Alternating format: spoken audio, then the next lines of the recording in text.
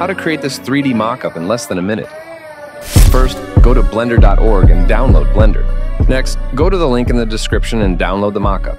Open the Photoshop file and position your design wherever you like. Then hide the background layer and save the file.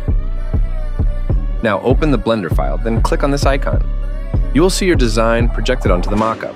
Now the fun part, here you can change the color of your t-shirt, its texture, and even the background color. To change the color of the shorts, just click on this icon. Then select this material, and here you can change its color. Also, the project comes with different camera angles.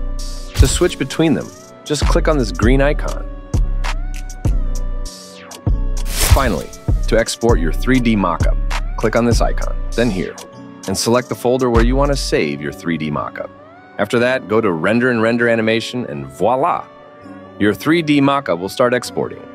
Now just wait for the rendering to finish. See you next time, guys.